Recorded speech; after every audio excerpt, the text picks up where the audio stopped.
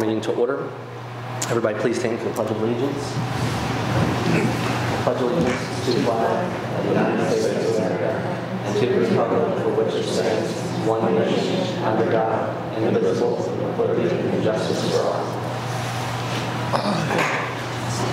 Before we open up the hearing on the hearing of the evidence into Lieutenant Ryan Geiser, wanted to discuss some business of the safety board for the next administrative hearing. Yeah, his counsel has requested his council's requested a continuance. I've objected to it, so I would assume the board needs to rule on that now. This would be for Terry Mitchum. Yes. Okay. Mitchum has a request on a continuance. The board needs to, our council has objected to that continuance. The board needs to rule on that.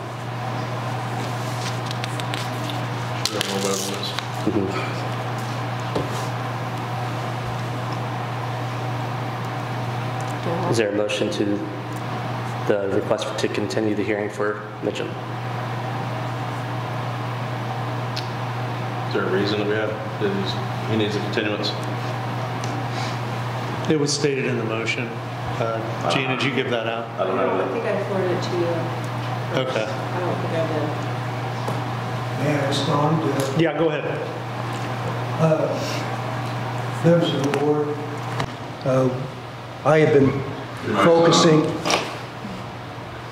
Members of the board, I have been focusing, of course, on preparation for this particular hearing. I am also counsel for the chief. There are very serious allegations involving the chief, and I need additional time in which to investigate potential witnesses, to prepare evidence and exhibits. It's very time consuming, and also it's challenging to try to talk to witnesses during the holiday season when many people are taking vacations or wanting to focus on their family celebrations rather than talking to lawyers with respect to what their testimony might be at a hearing. I have a very ill 97-year-old mother that needs my help very much so in Fort Wayne, and that family obligation concerns me very much at this particular point in time as well. It's my first request for continuance. It's not being made for purposes of delay. It's just because of my personal situation and the intricacies of the case require more attention to it. Which client came first? Terry Mitchum came first. So was your choice to represent Lieutenant Geiser after being obtained by Terry? Yes, sir. And now you feel inadequate to represent Terry? Ill-prepared to represent Terry because you chose to take on a different client? No. Okay. So you would be prepared? I am prepared whenever you demand it, but I would ideally like additional time for the reasons that I indicated. I'm not trying to do this without a reason. I'm very close to my 97-year-old mother, and she's very ill. Any other questions for the board? Tony, any response? Well, I was going to indicate that this particular hearing was set within, at the very end of the 30-day period that Mr. Braun has been. He's come to a couple of meetings on behalf of the chief. He knew what at least some of the allegations were going to be. And if he chose to represent someone else, and that caused him to be unable to prepare properly for Chief Mitchum's case, that's not the board's fault. It's not my fault. That's on him. And that's why I object, is because he chose to take the extra case. And I don't think a continuance is appropriate, especially considering the action that the council took 2 weeks ago to not renew the chief's contract. So, or not, I mean, contract, not to reappoint him. So, I guess that would be the basis of my objection, is that time is definitely the essence here. We don't want this to drag on into the new year. Any other questions or discussion by the safety board? Is there a motion regarding the request?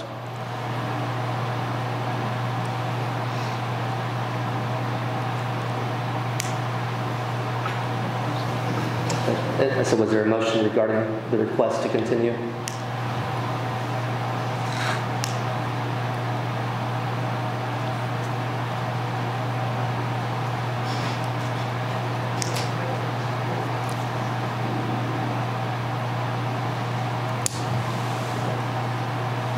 You probably need to vote either to grant it or deny it. So somebody needs to make a motion one way or the other.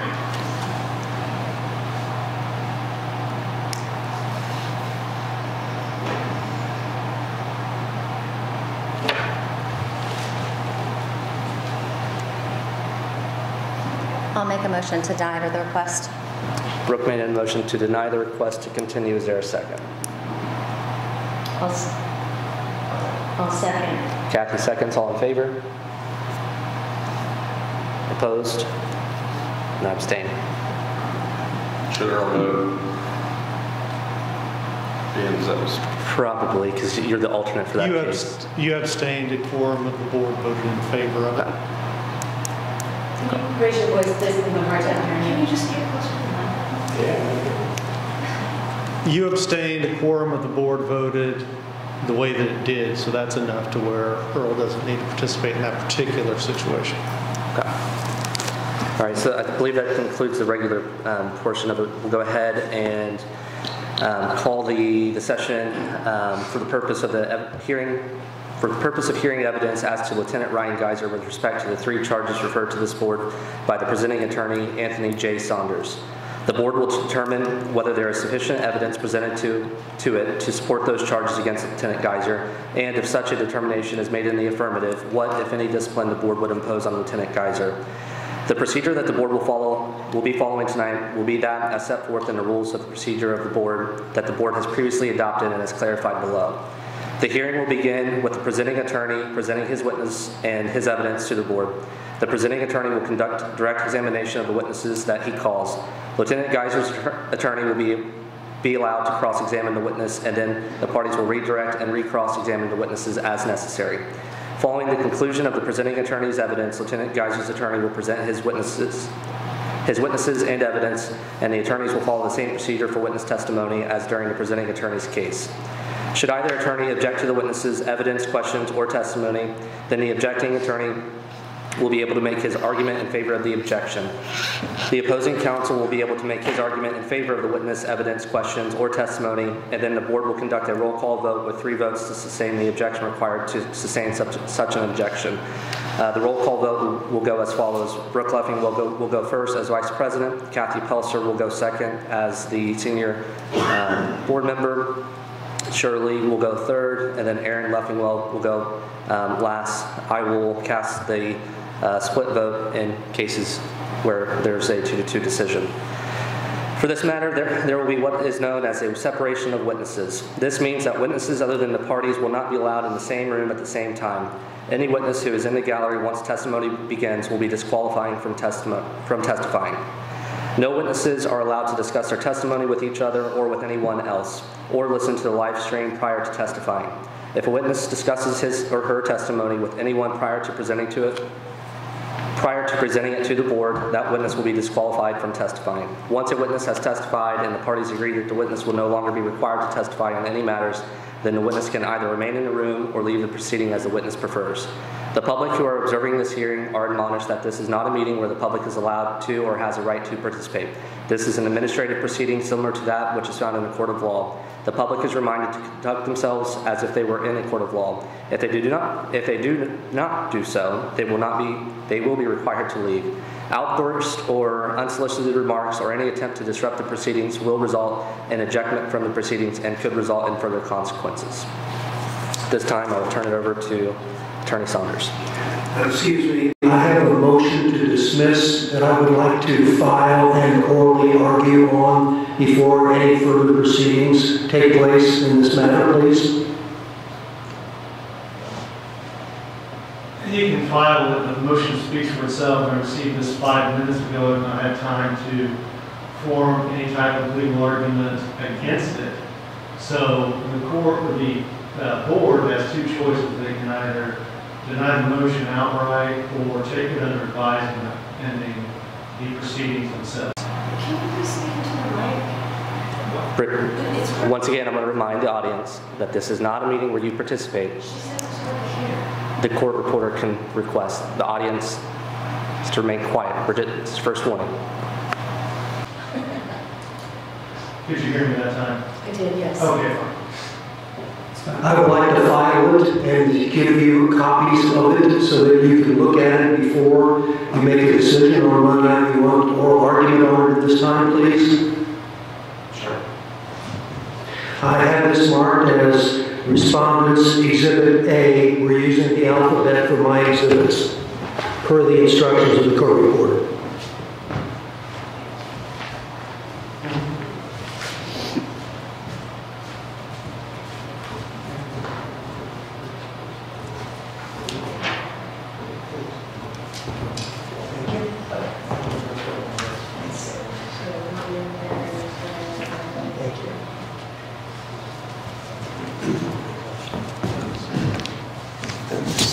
For your records. Thank you.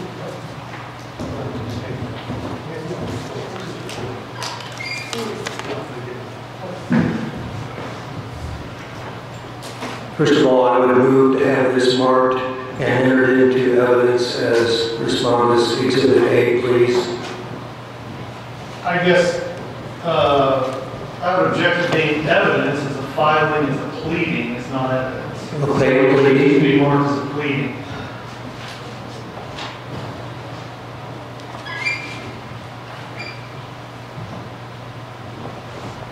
Do we roll call vote on the objection? Did you say it was okay to just mark as a pleading? Yes. Yeah. Then no.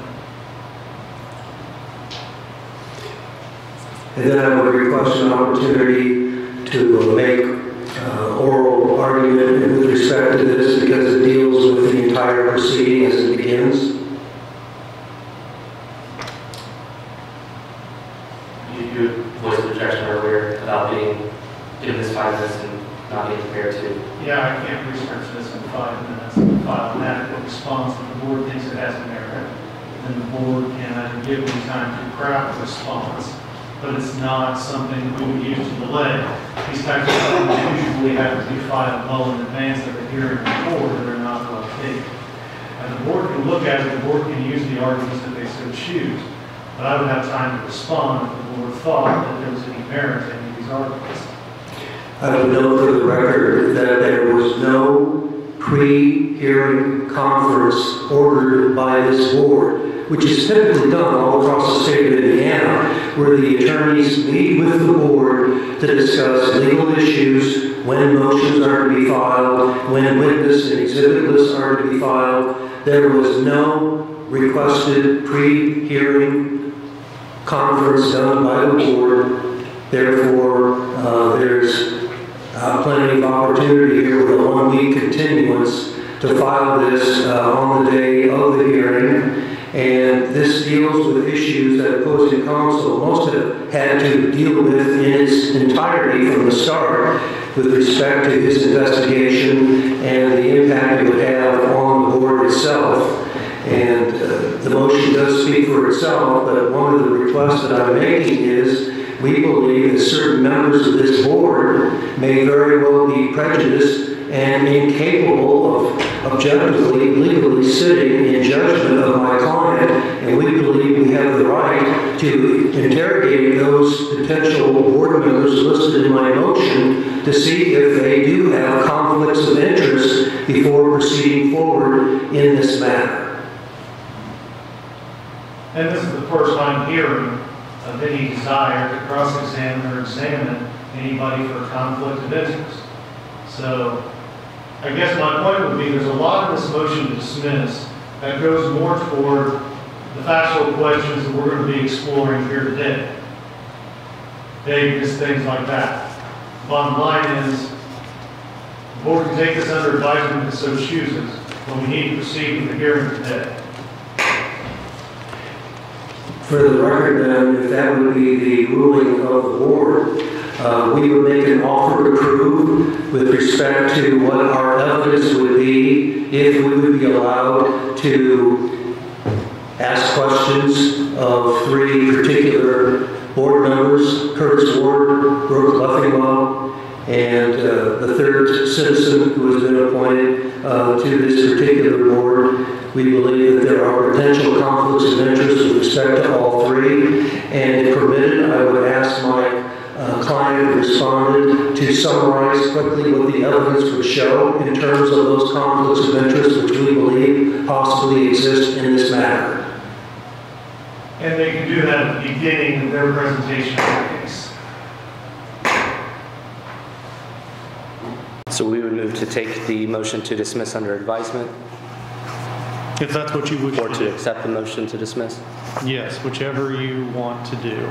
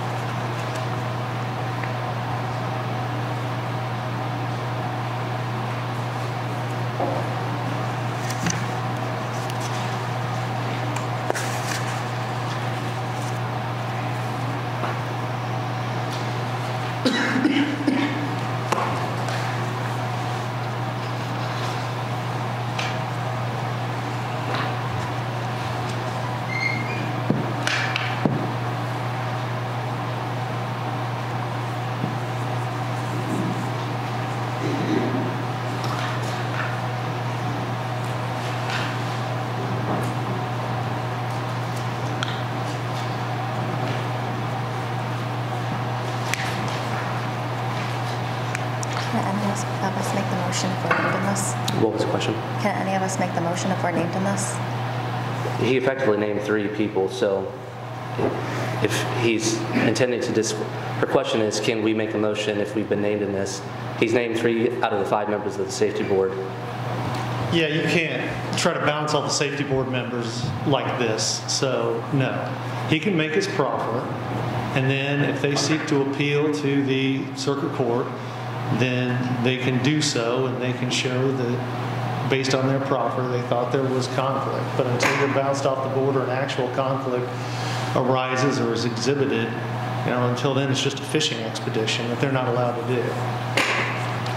So you can make whatever motion you want. Okay. I'm going to place a formal objection for the record. I note for the record that the town attorney, who regularly represents the interests of the town council at least, is not present in this room to give legal advice. And the members of this Public Safety Board are looking over to opposing counsel for his legal advice.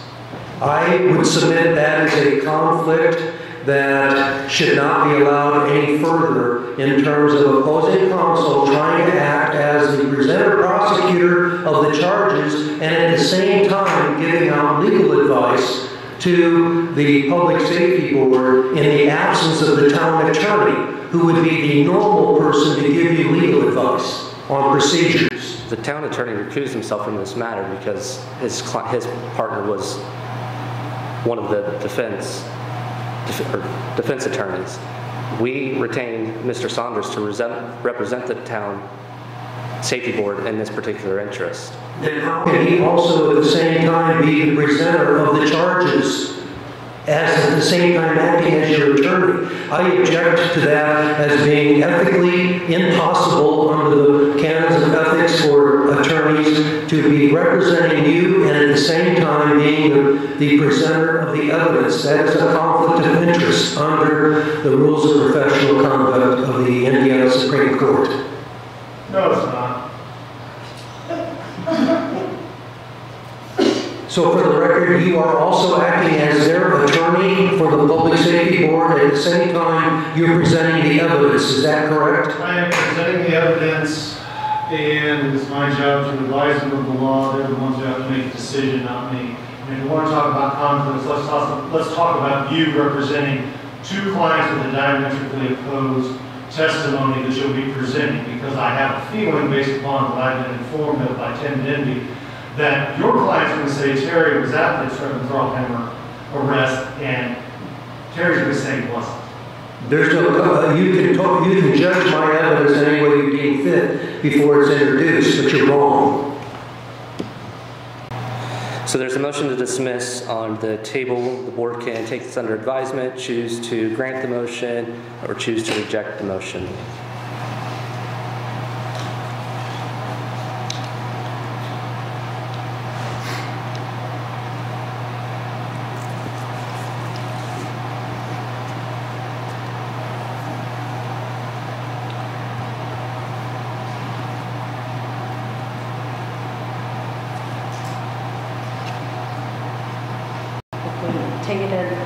I move that we take it under advisement until we hear the witnesses.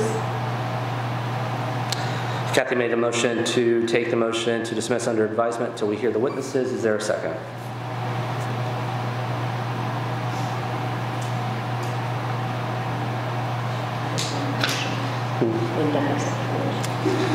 Motion. I'll second. Aaron seconds. All in favor? Opposed? Attorney Saunders, Yes. I believe you're up.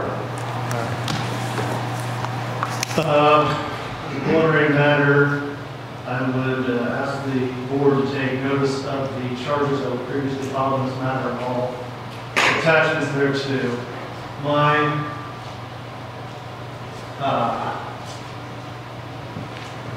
My first witness would be Christopher Huerkamp.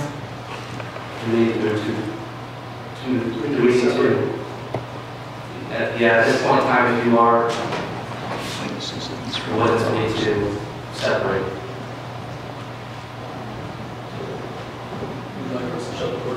Yeah, shut the doors, please. I think you're setting that in there, Chris. You already saw. Do we need to move the charges to exhibit? What's that? The charges we need to move to? Just take notice of them. They've already been filed with Okay. the board. Might say right here. I believe so, is that right, Jim? Yeah. You solemnly swear that you will tell the truth, the whole truth, and nothing but the truth, so help you God. I do. Would you state your name for the record, please? That would be Chris Huerkamp. Okay. And you're here on subpoena today, correct? That is correct. I subpoenaed you and you came. You did. Okay. And what is your current occupation? I'm the prosecuting attorney for Franklin County, prosecuting attorney, 37th Judicial District. And how long have you been the elected prosecutor there? I became the elected prosecutor on January 1st, 2019. Okay. And how long did you work in the prosecutor's office before that? I worked at the Franklin County Prosecutor's Office starting on January 1st, 2012. Prior to that, I worked at the Hamilton County, Ohio Prosecutor's Office. Well, I was Chief Deputy Prosecutor here starting in 2012. Prior to that, I was an Assistant Prosecuting Attorney at the Hamilton County, Ohio Prosecutor's Office. I officially started as a prosecutor in January of 2007 until December 31st of 2011. Prior to that, I worked there as an intern from my third year of law school until when I was sworn in as prosecuting attorney. Okay. Your mic on. Oh, Thank you. sorry, it was on. Did you pick all that up? As the prosecuting attorney in Franklin County, you had occasion to, well, you had several occasions to interact with Officer Ryan Geiser, is that correct? Yes. Okay. And in a hearing on July 19th of this year, Officer Geiser offered some testimony in a suppression hearing, is that correct? Yes. Okay. And it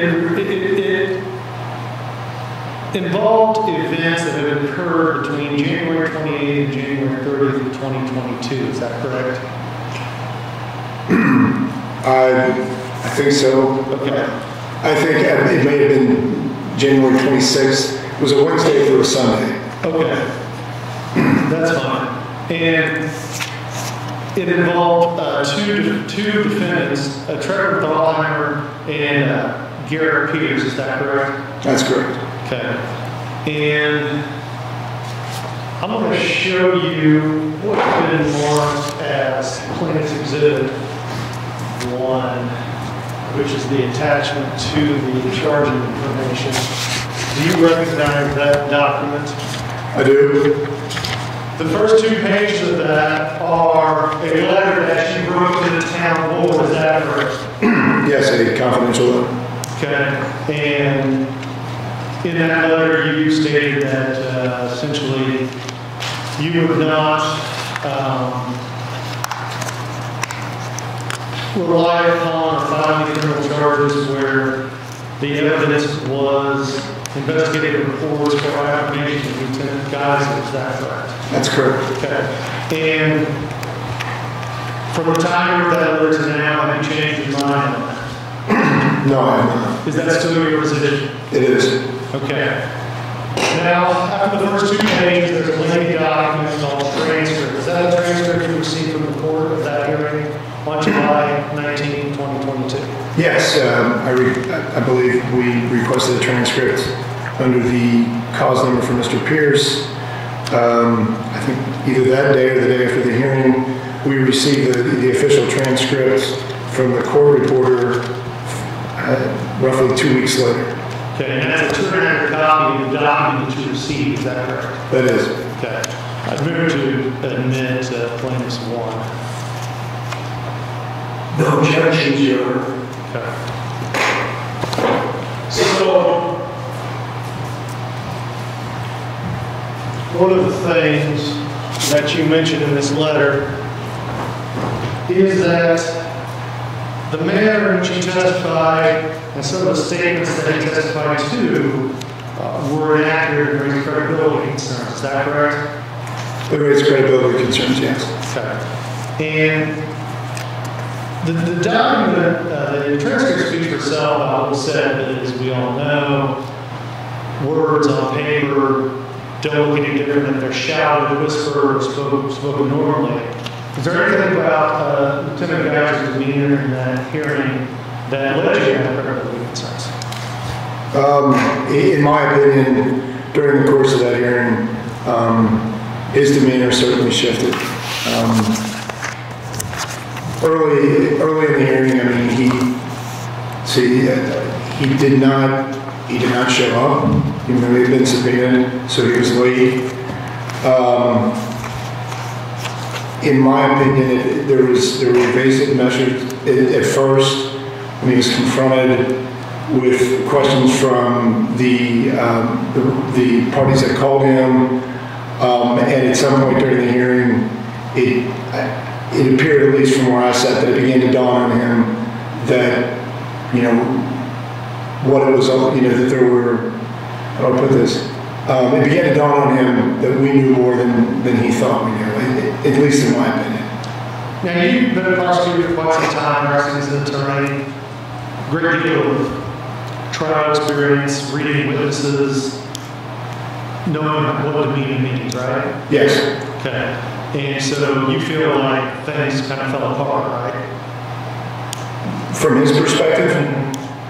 From my observations, yes. Okay. And in fact, because of his testimony and the way that hearing went, you felt compelled to dismiss those charges, correct? Well, after the testimony that was elicited, I was compelled. I no longer felt like I was in a position to oppose the motion to suppress. There were statements from Geiser early in the hearing that were later directly contradicted under oath. You have to read the transcript, speaks for itself. But at that point, the hearing was based on a search warrant. The defendants had sought to suppress a search warrant, which is Geiser's sworn word. And after what I had just observed and what was in the direction of the testimony, I could not in good conscience maintain any credibility with the court or to do my job, which is to seek justice. I could no longer support the court moving forward on that search warrant based on Geiser's testimony that came out at that hearing. Therefore, I joined the motion to suppress, and the effect of the motion to suppress is the exclusion of all evidence. And at that point, with no real evidence, I was compelled to do nothing but dismiss the case. I had nothing to go forward. And as a prosecutor, you have different obligations from defense attorneys. For example, you're required by 2 Supreme Court decisions to disclose all exculpatory evidence, correct? That's correct. And you are also required to divulge any evidence you may have regarding the credibility of any witnesses the state may call, correct? Yes, those would be the Brady-Giglio case, and there's also the Indiana Rule of Professional Conduct, I believe 3.8, where I'm also compelled to disclose all unfavorable evidence to prosecution. Yeah, and so going forward, any time you would have to call Officer Geiser to testify, or any time an oath or affirmation or a report that he generated was made in a case, you would have to disclose to defense counsel that there was this issue of credibility in this Pierce suppression hearing, correct? Yes, those disclosures, in fact, have already been made. And that is what, okay, I was going to get there. But, so you've already made disclosures to any attorney where Officer Geiser is the officer the charge is based upon, correct? Well, any charge in which he's been listed as a witness for the state. Oh, okay. Or any case, I should say, any case. And so because of that, you will no longer prosecute any criminal charges where he is the person on whose oath or affirmation you have to rely to get the charges. Yes, if his credibility, if I need to rely on his credibility to support charges, I cannot in good faith prosecute. Okay, that's all I have. May I proceed? You may. Thank you. Mr. Huerkamp, how long have you known my client professionally? It would have been whenever he started, I think, with the Sheriff's Department. My best recollection is that I think he probably started, actually, I think he began as a jail officer there. In terms of when he actually maybe started turning in case reports and appearing, I guess when he got his badge, probably around 2014. A number of years then. Yes. And have you had the opportunity to work with him directly or indirectly on many criminal cases in your role as a deputy prosecutor or prosecutor? Oh, yes. And how would you categorize, up until the case that is in this hearing today, the professionalism of Officer Geiser? Well, I'm not sure I understand the question. I mean, professionalism is a pretty broad. Have you ever had any problems with him prior to this case? What do you mean by problems? Cases that you had to dismiss or you joined with defense attorneys on suppression hearings for? I have never in my career joined a suppression hearing after hearing testimony of an officer. Have you ever had litigation? Prior to this, I've never done that. In fact, in 2020, didn't you write a letter to the town praising the professionalism of my client? I did. And what did you say in that letter about the professionalism of my client? I think I'd have to see the letter. I wrote it in 2020. If I recall, it was following, we got a guilty verdict in a drug dealing case. Now, that was a case that he worked when he was with the Sheriff's Department. And it went to trial, I think, in late January of 2020. I remember because it was the last trial we were able to have before things got weird 2 years ago. But at least in that particular case, I guess you could say he exhibited professionalism. Did you have any doubts about his credibility as a police officer in any case that you can recall prior to the one in this hearing?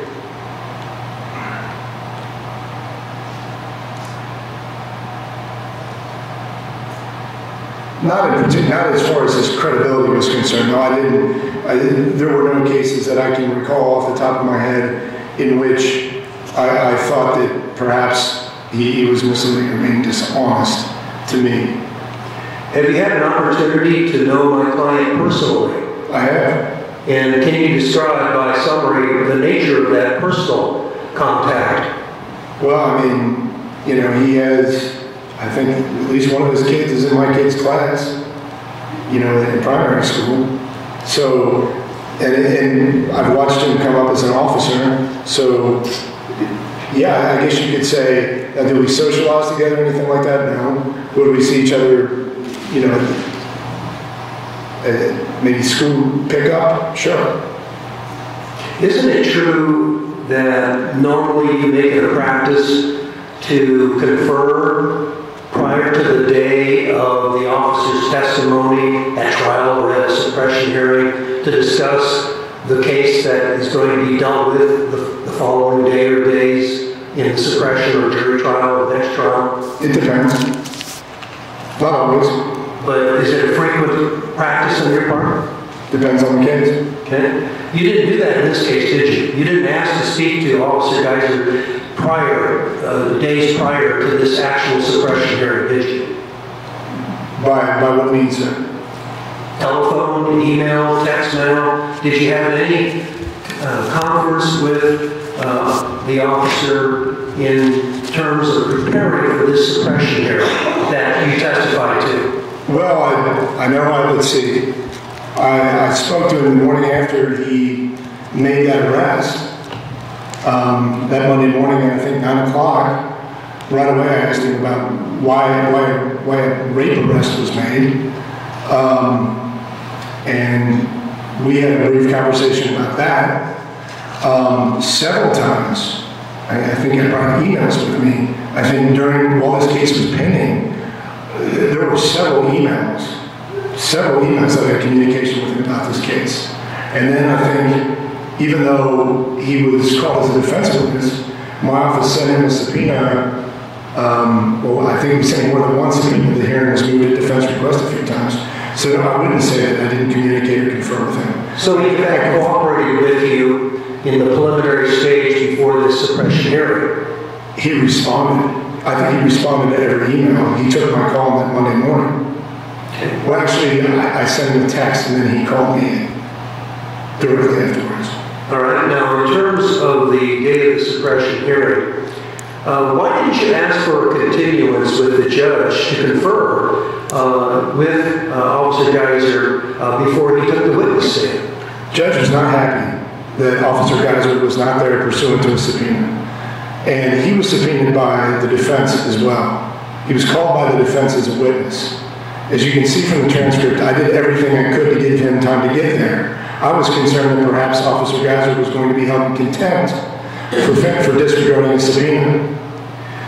So there was no time to confer. It is also, from my experience, if Officer Geiser is subpoenaed at a hearing, that he would arrive early. He did not.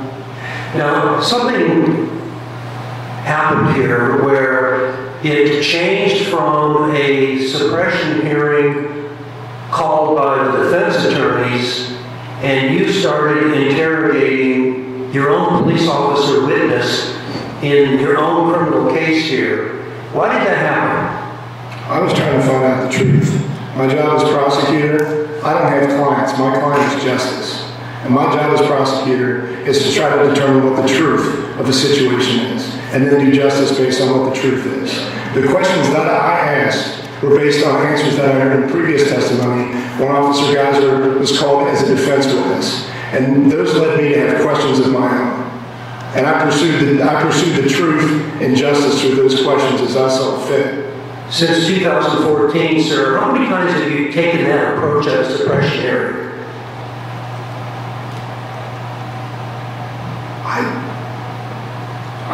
You know what, I'm afraid, I don't know that I can answer that question, because depending on your view of a particular case, you might have a different opinion on whatever my approach was. So since 2014, I don't know that I've ever had it happen in a suppression hearing where an officer has changed his testimony so dramatically. How many times have you joined in with the defense attorney's motion to suppress evidence like you did in this case? Never in my career. So this was the first and only time that you ever joined in with the defense attorneys, taking the defense attorney's position that suppression was the appropriate remedy. I don't know that I took their position for the reasons that they stated.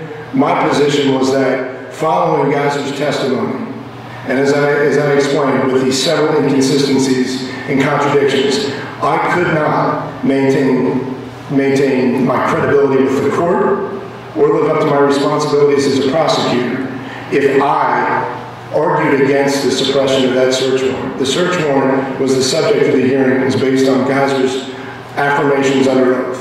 And in light of what had just been elicited under oath, I simply could not, in good faith, in good conscience, and maintain any credibility with the court and make any other decision other than to join the motion to suppress. And you made all those decisions without conferring with my client right there in the courtroom, spontaneously, making the decision to join with the defense attorneys to suppress the evidence, and you went beyond that and dismissed the case, correct? Well, sir, as you probably know, if the evidence in a drug case, if the evidence is suppressed, you don't have a case. So there's nothing to go forward on. I had no other choice but to dismiss when the motion to suppress was granted by the court.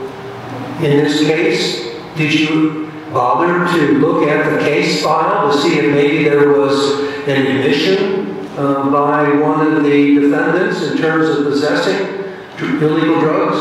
Well, sir, if the search warrant that led the officers to recover the illegal drugs was suppressed, or the fruits of that search warrant were suppressed, those drugs are no longer admissible as evidence. Regardless of whatever admissions those suspects would have made subsequent to the execution of the search warrant, they would not be admissible. In this particular case, there was a search warrant that was obtained by Officer Geiser in front of a Franklin County judge, correct? As far as I know, yes. And did you have any evidence that the search warrant was invalid? Yes. What was the evidence? Geiser's testimony at the suppression hearing. Okay, now. Well, you know what? Actually, invalid. Well, at the time, no. At the time, when I first reviewed it, no. Okay. When did you, quote, discover that the search warrant was invalid, in your opinion? After Geiser had completed his testimony. Even though the judge had issued the search warrant agreeing with Geiser's position? The search warrant did not contain Geiser's testimony at the suppression hearing. Okay.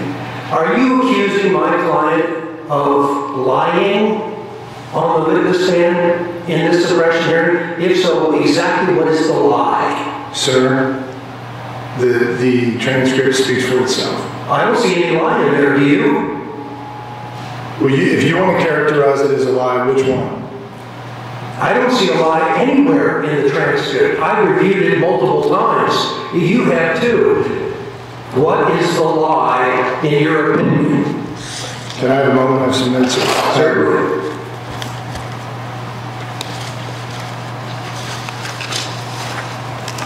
Well, what do you, sir, before I answer your question, could you clarify what you mean by a lie?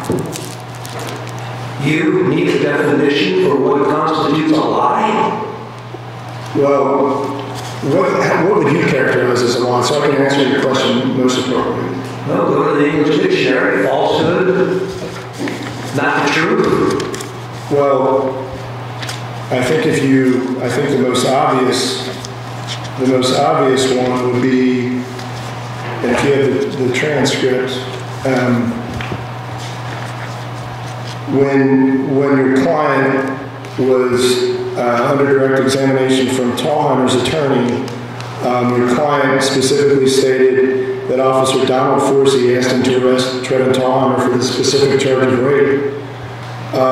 Subsequently, after 14 pages of testimony, Your client then stated, in fact, it was Chief Mitchell that ordered him to arrest and lodge Talheimer on rape charges. During that same exchange, he then specifically said it was not Forsey, despite earlier saying it was Forsey that told him to make that arrest. During redirect examination by Talheimer's attorney, he then clarified and said he arrested Talheimer at the direction of Chief Terry Mitchell on the day of the execution of the search warrant. Both things, in my opinion, both can't be true. Can you say that one more time? What are the two conflicting statements that constitute the lie? So I don't know which one of those is the lie. I just know that both can't be true. And what page are you referring to in terms of the alleged conflicting statements? The first series of those would be on pages 27 through 29, and that would be under direct examination from Mr. Talheimer's attorney. Then there's a lot of context that the reader of the transcript should not ignore. Then when I cross-examined him, again, the client was not called by me as a witness. On page 41 to 42, your client specifically states that in fact it was Chief Mitchell that ordered him to arrest Talheimer. At first, he tried to say it was a mixture, then he changed his story completely, and then it was the chief. And then again, he clarified that under redirect examination by Mr. Talheimer's attorney, that it was the chief and not Officer Forsey. Now, sir, this was a suppression hearing with respect to the service of the search warrant and the collection of the drug evidence. What does anything you just said have to do with that? Well, credibility is always an issue for an officer, specifically an officer whose search warrant, his affirmations in a search warrant affidavit were the basis of the judge authorizing the search.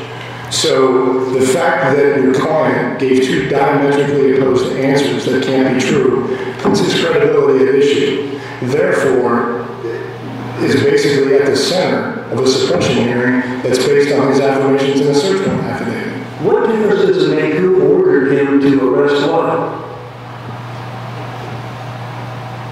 In a suppression hearing for drug evidence. I think what matters is the fact that your client gave two directly conflicting answers, and they can't both be true. And if you read the totality of the transcript, it's very clear that your client, at least in my opinion, knew that he wasn't giving it correct, that one of those wasn't true at the time he gave that answer under oath in open court. And the variance has to do with who ordered the arrest? Yes. Is it possible that he might have forgotten who ordered the arrest? I don't know. I object. That calls for speculation. He doesn't know what he said. Well, this witness is calling a lie. I mean, you can forget something, and that can be the basis for the alleged conflicting statement. In the charge, official count number 1, it refers to your information, and it doesn't refer to those two conflicting statements. Do you know why? I didn't prepare the charges, sir. I can't explain. In fact, I don't even have them in front of me. When you wrote a letter to the town complaining about this, did you mention those two conflicting statements? No. At all? The letter speaks for itself. And is your testimony that that's the entire basis of your complaint against Officer Geiser? No, there's more. All right. What else is the basis for your complaint against Officer Geiser?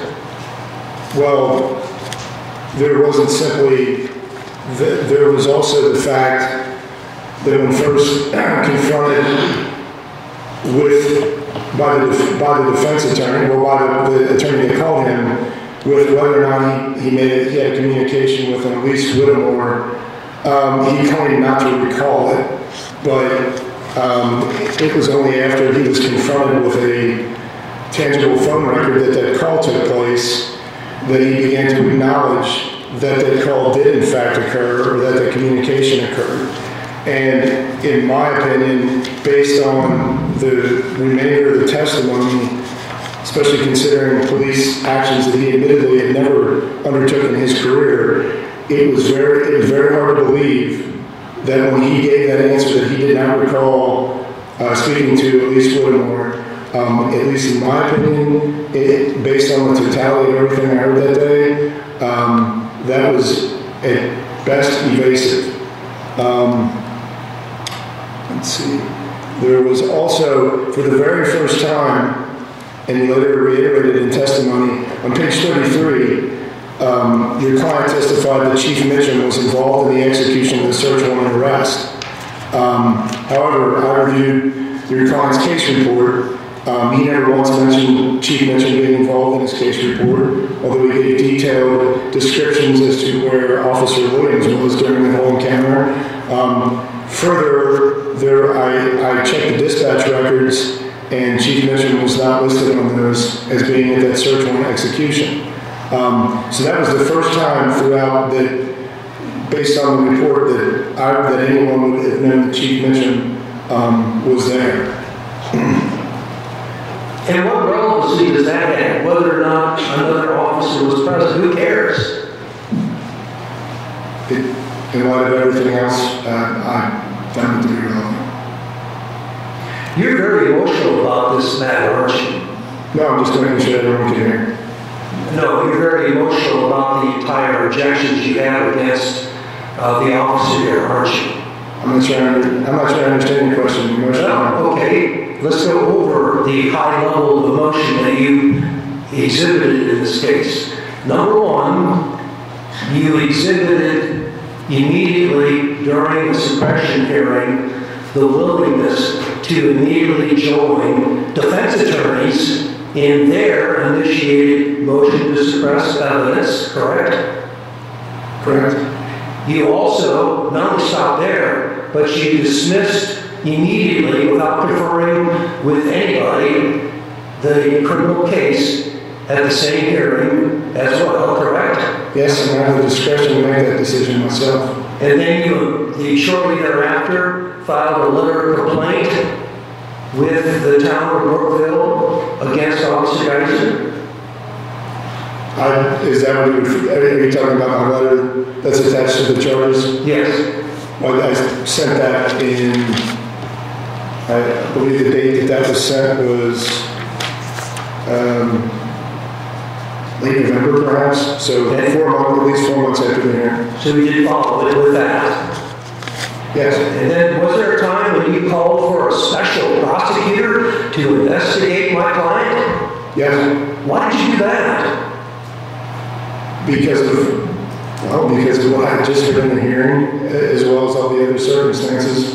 I felt I was potentially a witness, and therefore, to avoid the appearance of impropriety, and as you know, a prosecutor can be a witness in his own case, I felt that it was incumbent upon me, based on the rules of professional conduct, and my special responsibilities as a prosecutor, to seek a special prosecutor to investigate this. Since being a prosecutor since until 2014 on to the present, how many times have you asked for a special prosecutor against a police officer? Well, I wasn't the elected prosecutor in 2014. Or deputy prosecutor? That was as deputy prosecutor. That was not a call for me to make. Okay. I do believe my superior officer, or that Mr. Wilhelm, my predecessor, I can think of at least one or two. I mean, in terms of, in my term as prosecutor, I don't recall it. I think this is the only time that I have. Okay. And did you cooperate with that special prosecutor? Absolutely. Well, cooperated. I never met or really spoke to the special prosecutor about this case. You, at some point in time, the special prosecutor, after completing his Well, let me clarify. When the special prosecutor was appointed, I made a brief phone call just to brief him on what type of case. But after that, until he filed his report, I never spoke to him at all directly. And what was the findings of the neutral, objective special prosecutor concerning your claims against my client? I think those are filed in a public record with the circuit court. And what were they? What were the results? I don't have it in front of me. My understanding is that he chose not to pursue formal criminal charges. So you shared with this special prosecutor all of your concerns. You called for a special prosecutor to investigate everything involving my client and your objections to this, what he said and did at the suppression hearing. And this special prosecutor decided no charges will be filed against my client. You have to ask him what his concerns were. I never shared my concerns with him. I turned over evidence to the state police. Okay. You did have a telephone call with the special prosecutor as you testified, summarizing what you were concerned about. I just gave him, it was a very, very brief rundown, which is kind of a courtesy, but that was it. And then the rest of the evidence, I turned over to the Indiana State Police investigator. And so the Indiana State Police looked into your case against my client. The special prosecutor supervised the Indiana State Police investigation of your reason for having the special investigator in the first place, and they ruled against you. I object to that. That mischaracterizes evidence entirely and tries to make it look like it was Mr. Huerkamp's case, when in fact all he did was request an investigation, as he's required to do as prosecutor if he believes there's wrongdoing. It's not his case. He's not the client. He's not the client of the state police or of the special prosecutor. He had a concern. He stated no more than any other citizen who presents a complaint to the police. So that question mischaracterizes the evidence and the record. So if he wants to rephrase, fine. Otherwise, I object to the question. Would you like to rephrase? I'll rephrase the question. You were the one that requested the special prosecutor. Is that correct? Yes.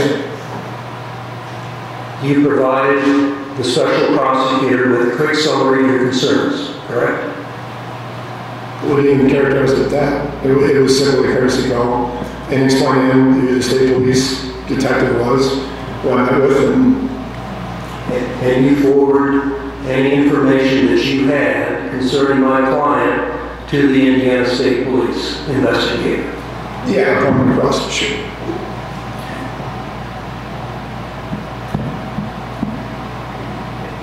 And what were the results of this investigation by the special prosecutor? I don't know. I don't know what they determined in their conferences. I wasn't privy to those. I don't know what additional evidence they gathered. I don't know what went into the decision making. I was specifically bound to be excluded from all that. So in terms of what the result, I can't answer that. I can tell you, I don't know if the answer that you're searching for is in an official court record, and that's the decision of the special prosecutor.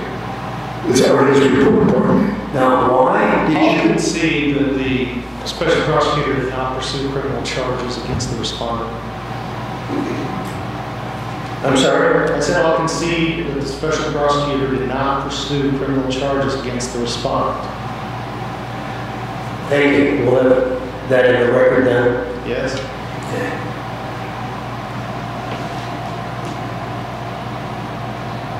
Now, you didn't stop at asking for a special prosecutor and also dismissing the case based upon the search warrant.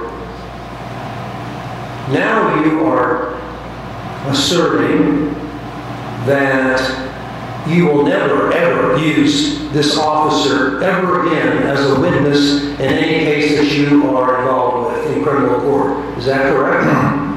The law speaks for itself, sir. You're very emotionally charged against my officer, aren't you? No, not at all. How many times in your career as a prosecutor have you made that decision to never, ever use, ever again, in any criminal case where they might be a witness from that point? I don't think I've ever been compelled to write a letter like this in the entire time that I've been a prosecutor. So this is the first time? Yes, this is the first time I've ever had to take this step. And you're doing this even though the special prosecutor chose not to file charges after his investigation of the same matter that you're concerned about. Yes. So there's a debate among prosecutors, I take it. I don't know. I'm the prosecutor here in Franklin County, and my job, my obligation is to see that justice is done here, and that the citizens can expect a fair administration of justice, and that the truth will be sought. Now, are you asserting that you cannot use this officer because of the U.S. Supreme Court decisions of Brady and Gigolo? Is that your reason for it, or is it a personal reason? I would object to this line of questioning. The prosecutor has absolute discretion, as do most lawyers, about who they can and will not use as a witness based upon credibility concerns. The fact of the matter is, it doesn't matter why he made this decision, it just matters that he made this decision. As to whether Lieutenant Geiser can continue to perform his duties fully as a law enforcement officer in the Brookville Police Department, or quite honestly, for that matter, anywhere in Franklin County. So the question is irrelevant. Objection's been noted. Any objection's been made? Board needs to rule on it. Do you have any response to his objection? Well, I think it's relevant to the inquiry here. I think there's a reference in the charges that the prosecutor will not be using this officer, and the letter may in fact refer to Brady versus Maryland. The prosecutor's own letter refers to Brady versus Maryland and Giglio versus U.S. in his letter dated November 29, 2022. Then the letter speaks for itself, and it's still irrelevant. Objection's been made. Do the roll call. Brookville, how do you vote, whether to sustain or to object to the motion? Sustain. Kathy? Sustain. Shirley? Aaron? Sustain. Sustained. Motion sustained. What is your understanding of using police officer witnesses in the courtroom with respect to Brady?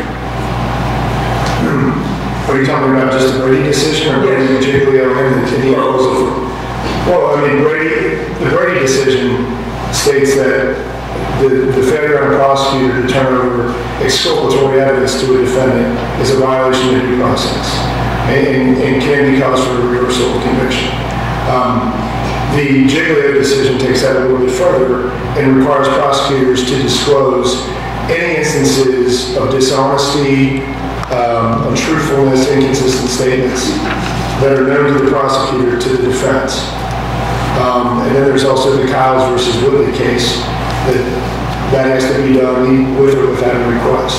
So taken together with the rules of professional conduct, it requires me to disclose to any defense attorney in which your client would be a witness this specific episode of what I characterize as dishonesty. And it could, I'm sorry. I'll wait for the next question. Okay. And then that can be decided on a case-by-case basis when the police officer is required to testify in court if it's not plea bargained, correct?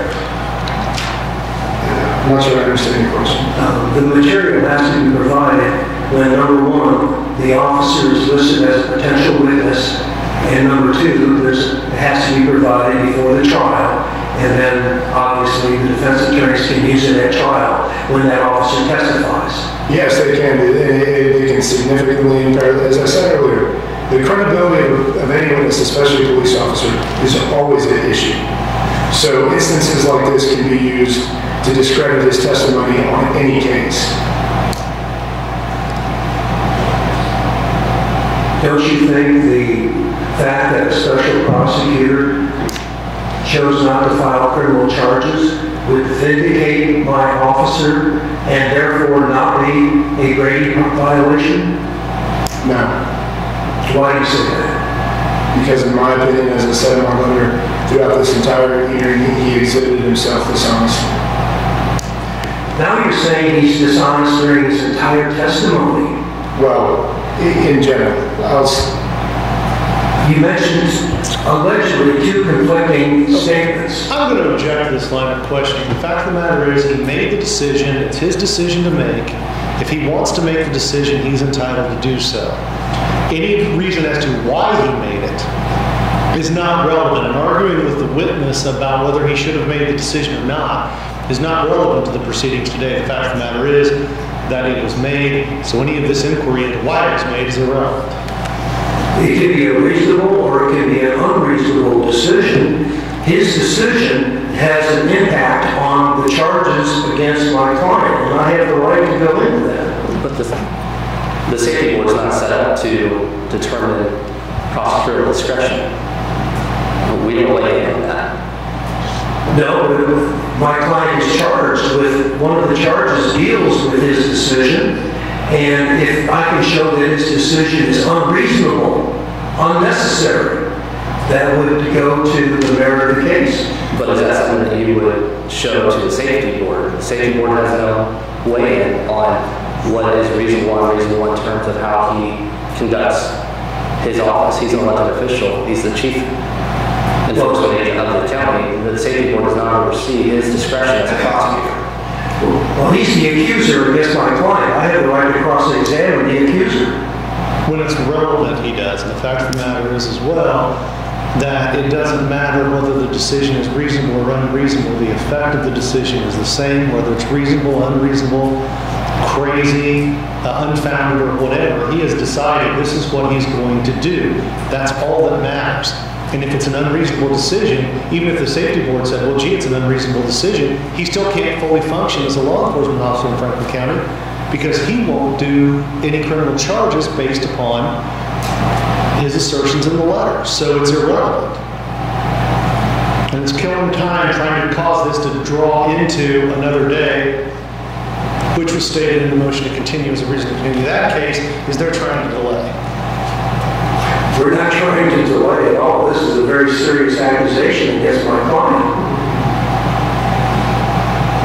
Can you restate your objection for the record? The objection is this entire line of questioning is irrelevant. Any questions into why the prosecutor exercises discretion in this way is not relevant to these proceedings. Objection's been made. Roll call. Sustain or overrule? Sustain. Kathy? Sustain. Shirley? Aaron? Sustained. Sustain.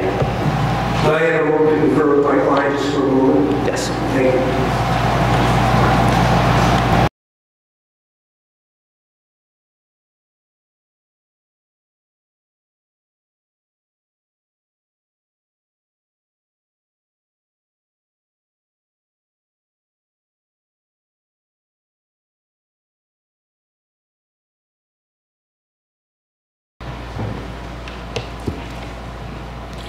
Did you, during the suppression hearing, ask questions of my client with respect to political matters?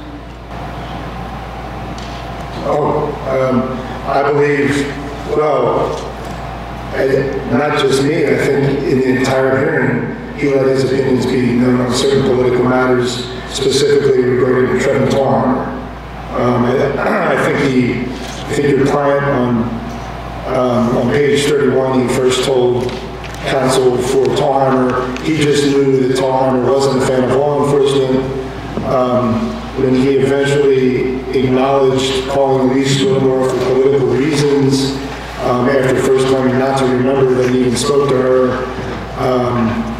he knew this spot went to someone else, and he did tell on page 32, Counsel Barretta, that the goal of calling Elise Whittemore was to find someone to run against Trevin Tallhammer. So those are, is that what you're asking? Yes. Those were the those questions weren't asked by me. Those were asked by counsel who called your client as a witness. I was cross-examining him. Did you make a statement to my client that politics and law enforcement as a combination are not a good mix in essence? What I did was, and let me... I guess that's another difference question too. The interaction between the witness and the respondent is contained within the transcript. The transcript speaks for itself. So if those things are in there, that's fine. That's a closing argument, then not something to ask him, did you say this at this time? The transcript speaks for itself. That evidence is in front of the board without objection from the respondent. In fact, the matter is, this is just a way for them to kill time. So it is irrelevant to continue to ask him about what happened at the hearing. That record before the court. It's immaterial to ask him why, anything regarding the rule on that, but anything about why he made the decision he did. So I guess I would object to the relevance of what the transcript says, because it already says what it says. I'll withdraw the question, but I'm going to continuously, strongly object. My client has a right to a full and complete hearing, no matter how many days it takes. You are accusing me in our case of delaying tactics. I don't think it's appropriate to make that claim when the prosecuting attorney, one of the few witnesses that you are calling, I'm cross-examining. It's not unreasonable to cross-examine one of the few witnesses you're calling, and it's one of the chief witnesses you're calling. I have no objection to cross-examination when it's relevant and material to the fact of what we're trying to proceed to find here. What we're trying to find is whether this witness, as prosecutor, will take any evidence or information from Lieutenant Geiser, and that's what we're here to decide, whether it's a reasonable decision or not. It's a political issue, not an issue here. That's something that only he can answer to, because no one, believe me, representing the criminal defense in the state of Indiana, there's no one who knows on his discretion in these matters. So any inquiry beyond what the effect of his decision is irrelevant. Well, like I said, I will do the question. Sir, in this suppression hearing, there was a reference to not only the drug case, which was a search warrant, but also a warrantless arrest for the crime of rape. Is that correct?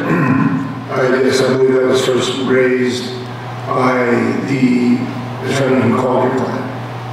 In this particular situation, even though there was a warrantless arrest for rape, and at least indirectly related to this particular case, you still felt it was necessary to join in the suppression motion? I'm not sure I understand your question, sir.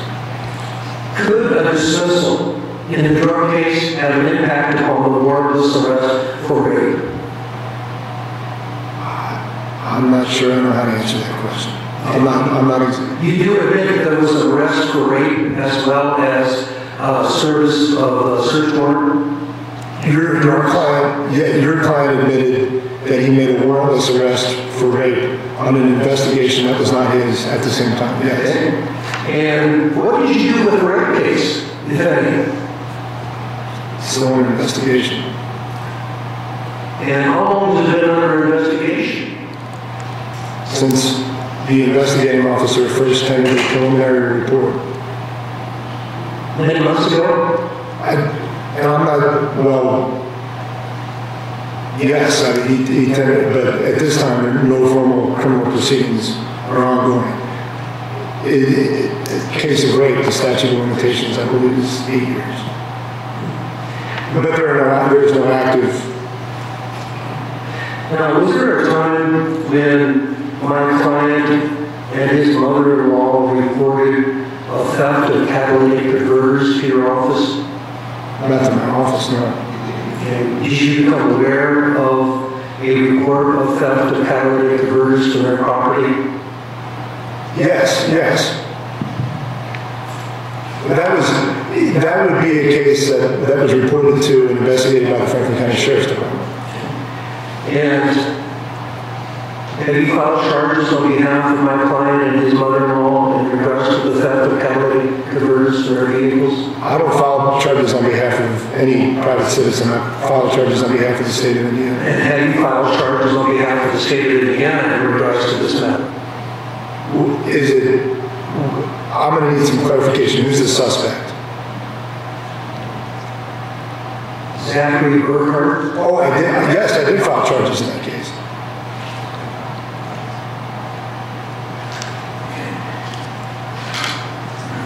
Those were charges filed among several charges, though. The least serious offense, at least in terms of potential criminal penalty, was the theft of a catalytic converter. Yes, charges were filed in that case. Was there a time when you used my client as a police officer witness in a criminal case after the events that you've been testifying to in this hearing? After the suppression hearing where you dismissed the case. Oh, yes, he had to testify, I think, at a suppression hearing in the Stephen Lakes case, but in that case, there was a full confession from the suspect. And also had to testify, you called him to testify? I did not personally, my chief deputy actually was primary in that case. And was used as a witness on behalf of the state?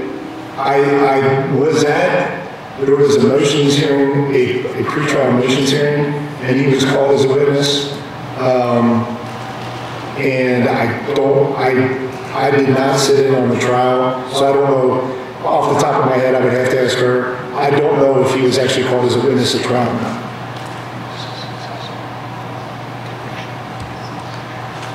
Would it be, do you know if it was a case that resulted in a conviction after he testified?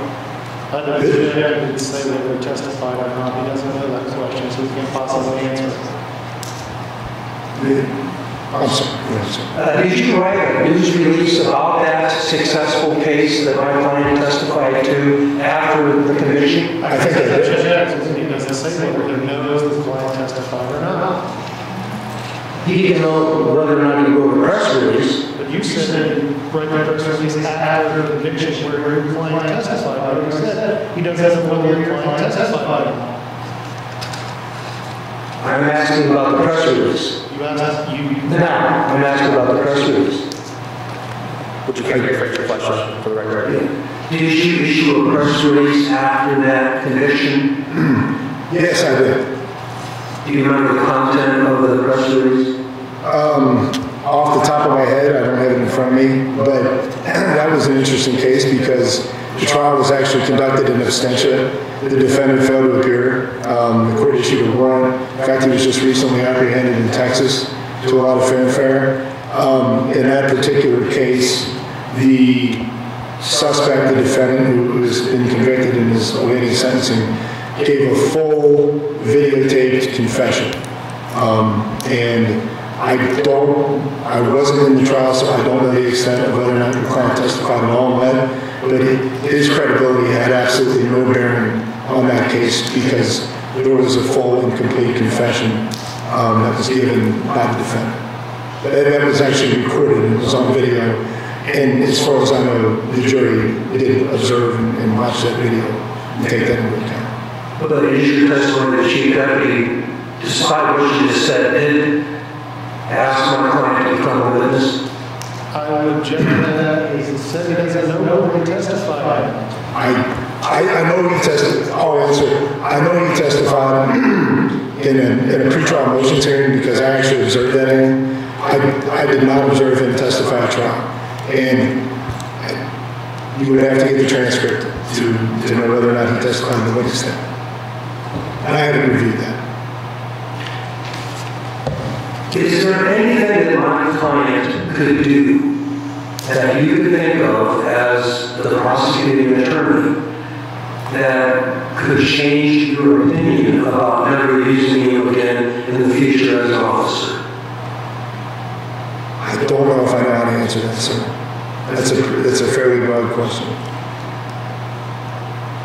Is your decision not to use my client as an officer permanent, unchangeable, or are there conditions in your own mind that you might consider that would allow him to once again, with your approval, to become a witness in future criminal cases? I don't approve a witness. I only subpoena them and make a decision to call them. I don't know if I know how to answer that. I think in my letter, and I stand by it until further notice. That's the only way I think I know how to answer it. So it is possible that in the future you could change your mind about not using my client as a witness? I'm serious in this speculation. I don't know. I don't know. If you don't know, then yeah. I don't know, sir. I mean, you're saying I don't know, so I don't know means it's possible. I suppose anything's possible, but it's hard to, yeah. Redirect. You remain with the position that you stated in the letter today, correct? I do. Is that going to change in the next week, month? I can't imagine how.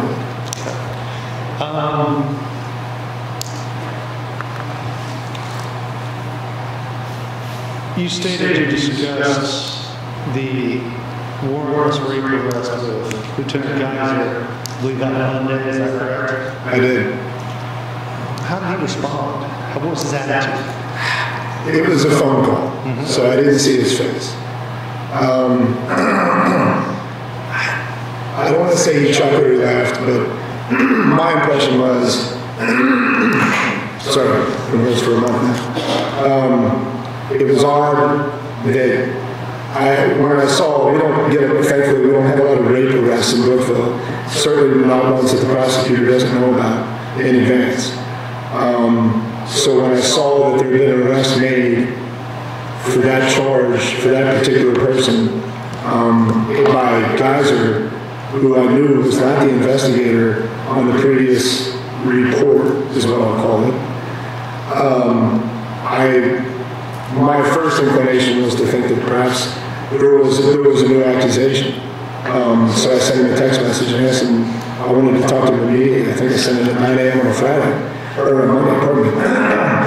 He called me, either I called him or he called me soon after we talked.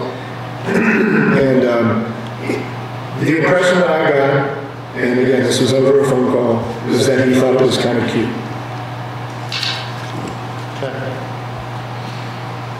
And that's my impression. I don't know if he felt that way or not. But that was certainly the impression that I had after that call. And that was on, I think, January 30th or 31st. That's all I have. Nothing further. Where's your seat, Outside. please? Go get, please. Witness is excused, and I'm releasing him from this subpoena. Yes, to be excused. Thank you. Thank you. Thank you.